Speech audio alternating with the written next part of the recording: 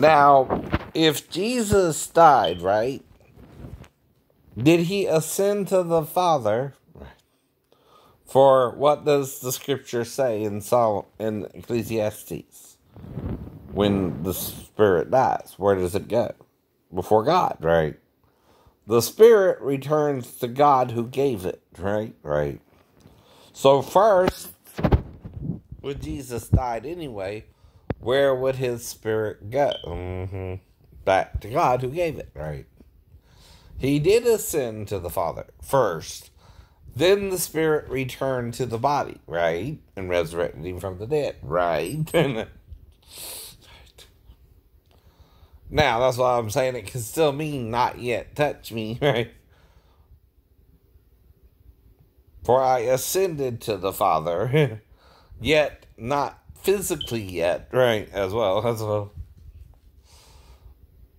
But his spirit ascended and returned from the Father as well. And now back into his body. That's what resurrection is. So no. Right. Do you understand what I mean? Now, Jesus is the spirit in the body, also in the body. But when the spirit leaves the body is then what? Dead. Right. But when it returns to the body, it returns from God who gave it as well, who placed it back in the body to fulfill the fulfillment of the resurrection, right? And raise him from the dead.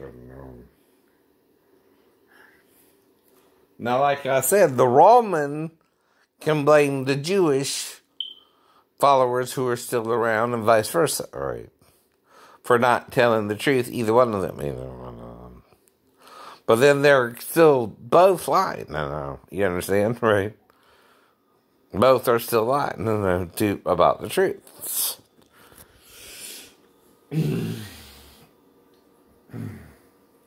So, in one way, it sounds like he ascended to the Father, which he did spiritually, not physically, right? If you read it right. See, if I say, do not me touch, right? Not yet. For I ascend to the Father of me, right? Depends on how you take that as well, and for I ascended to the Father of me, right? But rather go and tell my brethren, right? I ascend to the God of me and the Father being God of me again. It's kind of in ancient Greek, Hebrew, by the way, as well. And worded kind of awkwardly to an English audience. Right. And that's why when you translate it, it's hard to understand what it's actually saying. I know. You might kind of, unfortunately, make it sound like Mary couldn't even touch Jesus, but when she got Mary, the mother of James and Josie, and Jesus. By the way, Catholics, sorry. Unless you're suggesting, again, Mary, the wife of Cleopas, had James and Josie, but again, why are they Joseph's sons? And see, James lived to the destruction of the temple. That's still another 30 years later. If he was older than Jesus, right? How much older was he of Jesus, right? Than Jesus? Actually, 40 years, right? Maybe 50.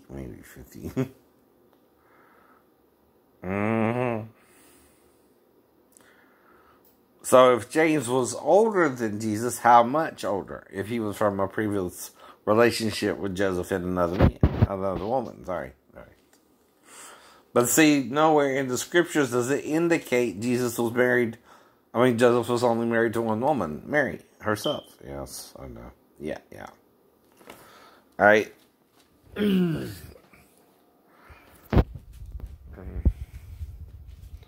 So let's go back over it again.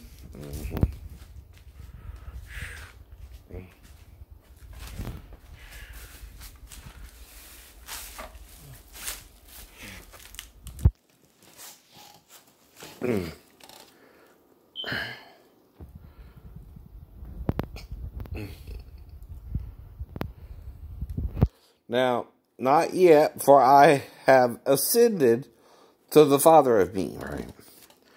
What does he mean there? Well, he did ascend to the Father and came back. First. When you die, where do you think your spirit goes before God to be judged, right? All religions have that, right? When you die. And then you go to where? Heaven or hell. Or back to your body, as Jesus said, right? That's what a resurrection is, right? Now, what determines, okay, your resurrection, though, ain't just you, but God, right? Jesus was also saying God would resurrect him from the dead before he was resurrected from the dead too, right? Faith is that Jesus believed God would raise him from the dead too, and return his spirit to its body. That's why I'm saying if you try to attack me or use a female against me, I won't claim God can heal me like the Wolverine and return my spirit to my body, right? And then I would go back inside. Hypothetically. Alright. But he says, for I have ascended to the Father of me, right? How? When he died. Your spirit goes up, right? First. To be judged of God. Then it goes what? Down. So you're all given immediate access into heaven after you die, right? Your spirit goes straight to God, right? Who gave it? That's said in Ecclesiastes. The spirit returns to God who gave it. Well, then you're judged, right? Yeah. Now that's another thing. Jesus stands on the right hand of God, they say, to see